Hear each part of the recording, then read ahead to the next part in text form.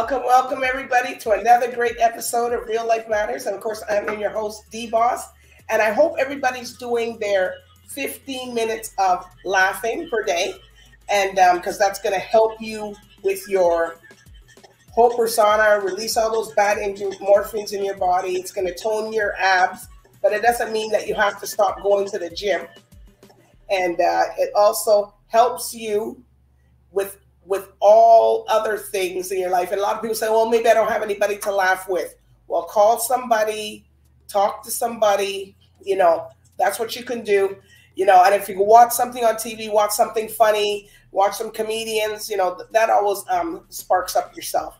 But anyways, I just hope everybody's doing their due diligence. And we're going to hear something from one of our sponsors, Joanne James, from Vital Steps to Vital Health. And we'll be right back with our special guest, as he's been here many times.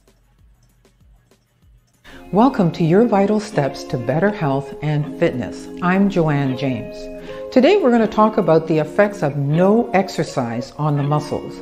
Many people are spending a lot of time sitting at their desk and not exercising, as well as the internet has taken people out of the exercise realm and into sitting down and playing games on their phones.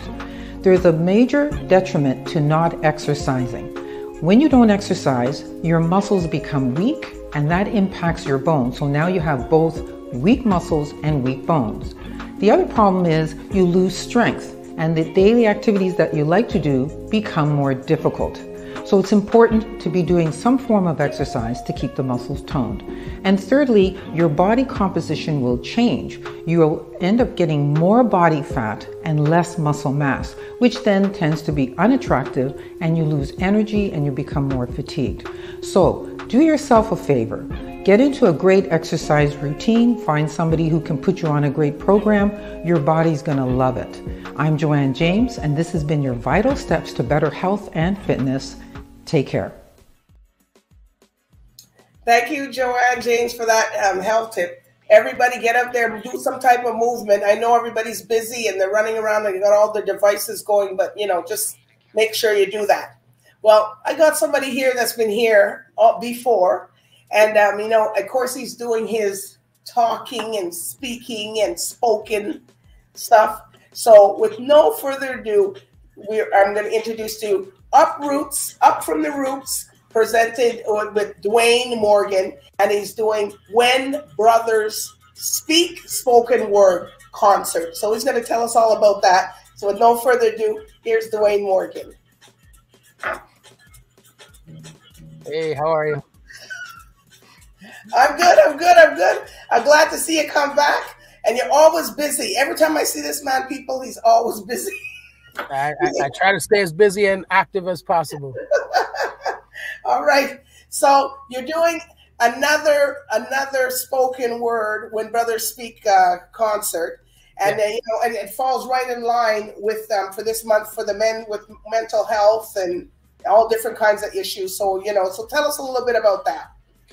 All right, so When Brothers Speak is going to be coming up on December 9th. And as you alluded to, right now we're ending off of November, getting out of Movember. And in Movember, we put the spotlight on men and mental health and us taking care of ourselves. And I think one of the important ways that we take care of ourselves is by actually speaking, is by not holding things inside, is by letting people know what is going on with us, what our experiences are.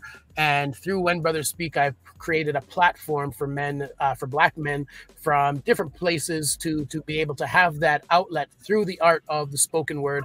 And this year we're celebrating 25 years of doing that. So it's 25 years. 25 wow. years. So it is a landmark and very special to have been creating this platform for such a long time and to gather community together to celebrate something that I started way back in 1999. Wow. So people, are they just gravitating to you with this? So are you getting a lot of men testifying and saying, thank you, Dwayne, for making me speak out about certain things that I couldn't? I mean, the people who are on the bill are all, professional speakers. Yes. So they go around, they do their spoken word. So you don't really hear that too much from them. but you'll hear it more so from the men who might be in the audience, who will Yes, say, totally. hey, that poem or that guy really spoke about an experience that I've had. So what we try to do is we try to be the mouthpiece for those people who don't feel like they can speak up, for those people who don't feel like they have an outlet, who don't feel like they have a voice. So we try to write and create stories that other people see themselves in. And Okay. you know, as I stand on stage as a Black man, I understand I'm representing a community of Black men who have Right. probably gone through very similar experiences as what I might be speaking about. Okay, and we know you're like you got you got the whip out for everybody for timing. Absolutely, absolutely. Timing is a crucial thing with Dwayne. And you'll Yes. tell us why. Well, I think it's, you know, it's just really a matter of just kind of, you know, a respecting, you know, it's every artist on the show has 20 minutes. And if you're in the first half of the show and you go 30 minutes, that means somebody else gets 10 minutes less. So, you know, it's really about the respect that we have to have for each other, the respect that we have to have for time, the respect we have to have for the show. And everybody just, you know, play your position and do what it is that you have been called upon to do. You know, if the crowd is loving you, that's great. Leave them wanting more, right? But don't go and do more time, take time from somebody else. So we run a very tight entree. and it has to be this way because, you know, we do the show in, you know, in a theater, so everything is timed out. If it goes overtime, everybody gets paid time and a half, and all sorts of stuff starts to happen, and there's no reason for that. And I think, you know, as Black people and even in the Black community, there are things we have to learn. Start the event on time. Yes. Like, so I'm going to just sit there and wait for more people to come. But the people who actually respected you and showed up on time are here. So that means you're making a conscious decision to prioritize the people who are late over the people who actually showed up for you on time. So everybody knows when they come to my events, there's a 10-minute window. If it says it's 8 o'clock, starting is 8:10. And it starts later than 8:10, it's not on me. There's some other technical issue that has to happen. But I've built that reputation over the last 30 years where people know, expect, and respect that about my events. So they'll try to make sure that they're there on time, because we're not going to sit around and wait for the late people. No, if you miss it, you miss it. You paid your money. I never get that. You know, why are you going to come late for something and you know the thing starts at 8 and they're showing up at 11 o'clock? Does that make sense? It absolutely does not, and I don't go for it. I don't allow it. I don't condone it. So my event, it starts when it says it's going to start. And if you miss it, you paid your money and you missed it. So, you know, that's not on me. That's on you. That's your choice. So, but I think, you know, we have to have those kinds of standards in the community for the things that we are doing in order for people to take them seriously and truly respect them. So how do you keep coming up with different skits? Do you sit down and figure it out for like the next 6 months, or do you just go off the cuff?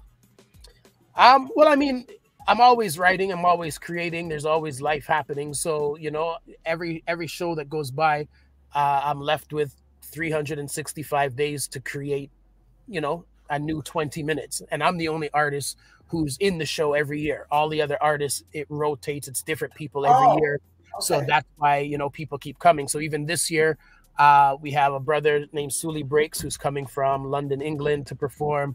We have a brother named Sean Williams who just got nominated for a Grammy for spoken word.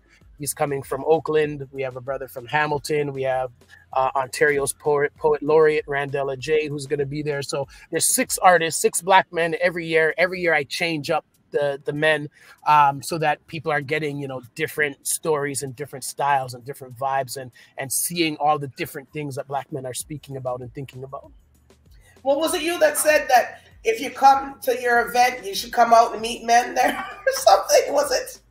No, I didn't say come out and meet men, but if you want to meet a woman, definitely come. If you want to meet a woman, definitely come, because all of my events, there's 8 women to every man that is there. So any man who's looking for a woman, come to my events, because they ask me all the time, Dwayne, where are the men? And I don't have an answer. I don't know. I keep trying to say, men, fix up, like just show up.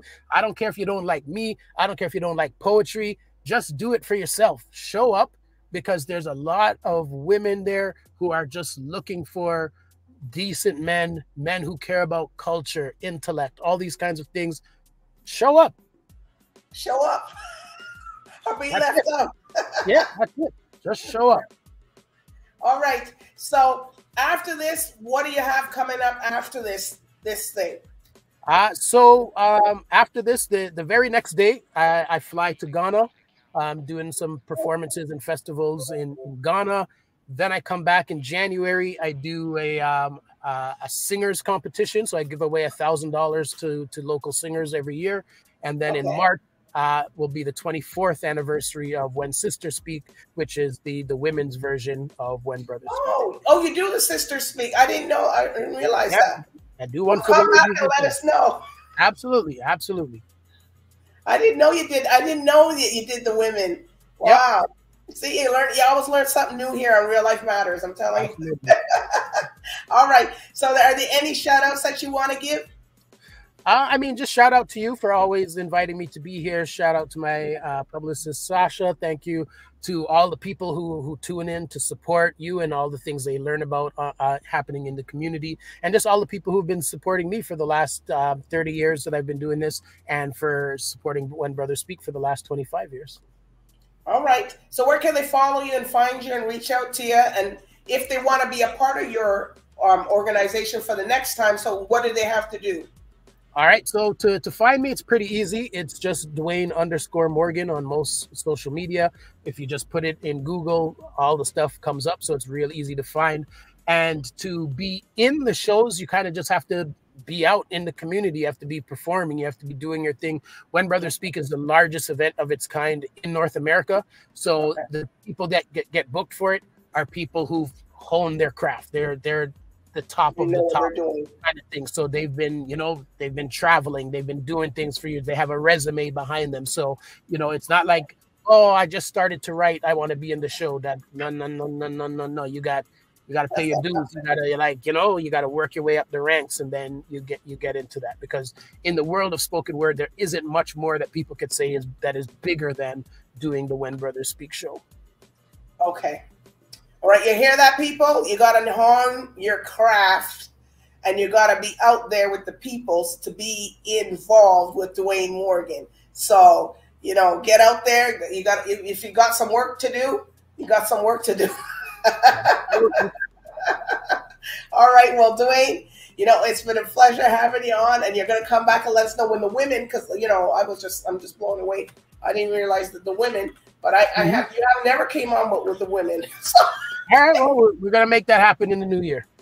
Okay, so that the people could know. But anyways, I do want to thank you for telling us about our journey, and the journey continues on, When Brothers Speak with Dwayne Morgan. And I do want to thank everybody for watching. So bye for now and good night. All right, take care.